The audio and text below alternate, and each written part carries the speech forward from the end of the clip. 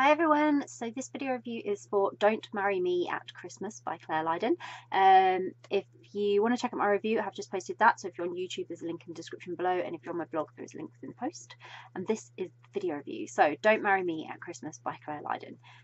Absolutely brilliant, as to be expected with the Clare Lydon. Clare Lydons never ever disappoint, especially the Christmas ones. They are always great.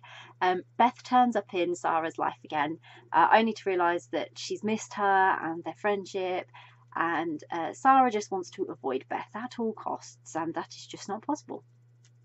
Beth keeps turning up and she is trying desperately to apologise and explain what happened in the past, which leads to them spending a bit more time together because fate's again at play.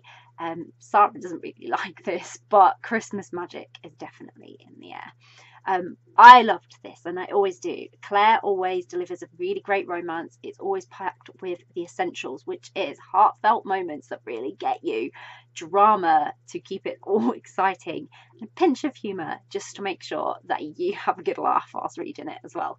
And this latest story, it ticks all of those boxes. It is absolutely brilliant.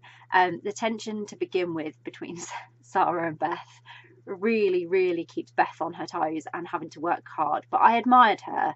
She had a lot of will and determination to make sure she got her chance to apologise and to do whatever she could to help Sarah. So she was taking responsibility of causing Sarah's heartache, and she genuinely wanted to put it right if she could, and she was accepting that would also probably take time, and the fact that she might not be able to as well. She was very realistic about it. But it was nice of Sarah to give her a chance, and she did.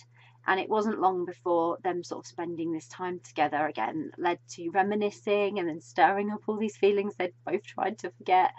And I just loved their playful nature. They really went well with one another, and they were opened up and they were honest about their feelings and what had happened, both as they had, felt in the past, or in the moments they were in. Every point they were trying to be very honest with each other, and it was so obvious they belonged together.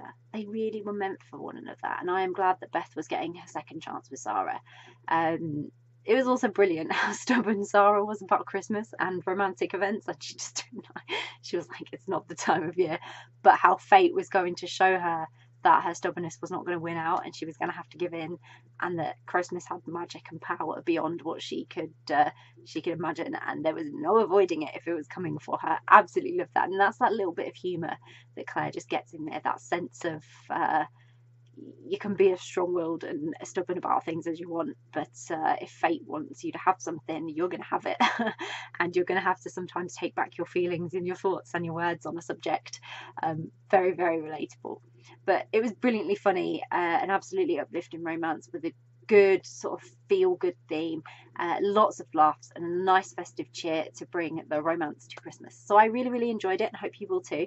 I'll pop a link in the description so that you can grab a copy of Don't Marry Me at Christmas by Clare Lydon, which I hope you will.